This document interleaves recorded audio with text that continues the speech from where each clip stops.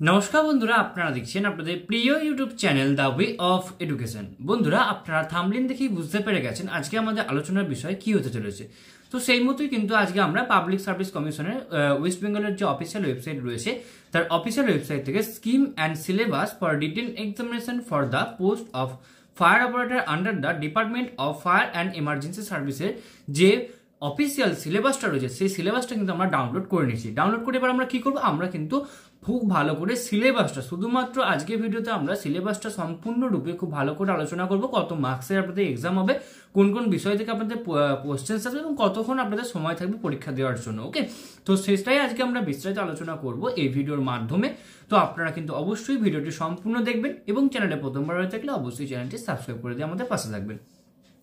তো দেখতে পাচ্ছেন প্রথমেই লেখা আছে scheme of the examination. Total full marks কিন্তু এখানে 80 মার্কস রয়েছে এবং অ্যালোটেড টাইম যেটা রয়েছে সেটা রয়েছে এখানে 1 আওয়ার। অ্যালোটেড টাইম কি রয়েছে? অ্যালোটেড টাইম রয়েছে 1 hour. The paper will carry 80 marks having 80 question of 1 mark each. অর্থাৎ 80টা কোশ্চেন থাকবে আপনাদের এবং 80 মার্কস কিন্তু আপনাদের থাকছে। অর্থাৎ প্রত্যেক কোশ্চেনের পিছনে কিন্তু আপনারা 1 মার্কস করে কিন্তু পেয়ে যাবেন। ওকে, marks is comprising of the multiple choice objective type question. অর্থাৎ আপনাদের অবজেক্টিভ টাইপ কোশ্চেন হবে। অন ইংলিশ 20 মার্কস থাকবে, জেনারেল স্টাডিজে 40 মার্কস থাকবে এবং এরিথমেটিকে কিন্তু 20 মার্কস থাকবে। অর্থাৎ আপনাদের কোন কোন বিষয়ের উপর থাকছে? ইংলিশ থাকছে, জেনারেল স্টাডিজ থাকছে এবং এরিথমেটিক থাকছে। ইংলিশের উপর 20 মার্কস থাকবে, জেনারেল স্টাডিজের উপর 40 মার্কস থাকবে এবং এরিথমেটিকের উপর কিন্তু 20 মার্কস কিন্তু আপনারা থাকবেন এবং সেটা কিন্তু আপনারা অবশ্যই পেয়ে যাবেন। The exam will be of the 10 standard. অর্থাৎ এই এক্সামটা কিন্তু 10 স্ট্যান্ডার্ডের উপর বেস করে, অর্থাৎ 10 স্ট্যান্ডার্ডের যেমন কোশ্চেন হয় সেই কোশ্চেনের উপর বেস করে কিন্তু আমাদের এখানে কোশ্চেন্স করা হবে। এবার আমরা দেখব syllabus of the examination. Syllabus of the এক্সামিনেশনে প্রথমেই আছে দেখুন ইংলিশ। ইংলিশে কোন কোন বিষয় থেকে কোশ্চেন আসবে? Fundamentals of the English language such as vocabulary. অর্থাৎ ভোকাব সেকশন কিন্তু আমাদের খুব ভালো করে করতে হবে। গ্রামার থেকে আসবে, সেন্টেন্স স্ট্রাকচার থেকে আসবে। অর্থাৎ যেমন হয় না যে বিভিন্ন পার্ট দিয়ে দিল, সেই পার্টের মধ্যে কোনটা ভুল আছে, কোনটা এরর আছে বা কোনটা আপনাকে আরো হয়তো ডেভেলপ করতে হবে, তো সেই বিষয়গুলো থেকে কিন্তু আমাদের কোশ্চেন্সগুলো আসবে।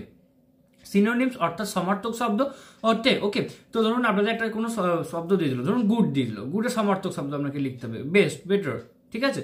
দেন অ্যান্টোনিমস আসবে। গুড ধরুন দিল আপনার বলে অ্যান্টোনিমস, গুড মানে হচ্ছে ভালো, এর অ্যান্টোনিমস মানে বিপরীত শব্দ, বিপরীত শব্দ তাহলে কি হবে?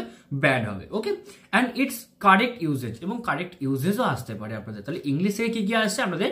অবশ্যই ভোকাবুলারি আসবে, গ্রামার আসবে, সেন্টেন্স স্ট্রাকচার আসবে, সিনোনিমস আসবে, অ্যান্টোনিমস আসবে এবং এগুলোর ইউজেজ আসবে। ওকে, দেন আপনার জেনারেল স্টাডিজ রয়েছে। Matter of everyday observation including everyday science, current events, problems with the special reference to India and elementary knowledge of Indian history and Indian geography. অর্থাৎ আপনাদের কিন্তু কারেন্ট অ্যাফেয়ার্স খুব ভালো করে পড়তে হবে, আপনাদের ইন্ডিয়ান হিস্ট্রি ভালো করে পড়তে হবে এবং ইন্ডিয়ান জিওগ্রাফি ভালো করে পড়তে হবে এবং সায়েন্সও কিন্তু আপনাকে অবশ্যই পড়তে হবে, কারণ এভরিডে সায়েন্সের আন্ডার থেকে কিন্তু অনেক কোশ্চেন্স কিন্তু আপনাদের আসতে পারে। তো আপনারা কিন্তু কারেন্ট অ্যাফেয়ার্সটা খুব ভালো করে দেখবেন, তাহলে কিন্তু আপনাদের মোটামুটি আপনাদের যে everyday science, current events, problem with the special reference, এই যে বিষয়গুলো থাকবে এগুলো কিন্তু আপনাদের কভার হয়ে যাবে।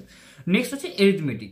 ডিভিজিবিলিটি আসবে আপনাদের, ফ্র্যাকশনস আসবে, ডেসিমেলস আসবে, রেকারিং ডেসিমেলস আসবে, সিম্পলিফিকেশন আসবে, এইচসিএফ এমসিএম আসবে, এইচসিএফ এলসিএম আসবে, partnership, average, ratio and proportion অর্থাৎ অনুপাত সমানুপাত, পার্সেন্টেজ শতকরা, সিম্পল ইন্টারেস্ট, সরল সুদ, প্রফিট অ্যান্ড লস লাভ ক্ষতি, টাইম অ্যান্ড ডিস্টেন্স সময় এবং দূরত্বর যে অঙ্কগুলো আছে এবং area of the রেক্ট্যাঙ্গেলস and the square rectangle এবং স্কোয়ারের যে এরিয়া বার করা সেই বিষয়গুলো থেকেও কিন্তু আমাদের এরিথমেটিক থেকে কিন্তু কোশ্চেন আসবে। অর্থাৎ দেখতে পাচ্ছেন এখানে কিন্তু কোনো বীজগাণিতিক কোনো বিষয় নেই, সমস্তটাই কিন্তু এরিথমেটিক থেকে কিন্তু আমাদের এই কোশ্চেন্সগুলো কিন্তু আসবে।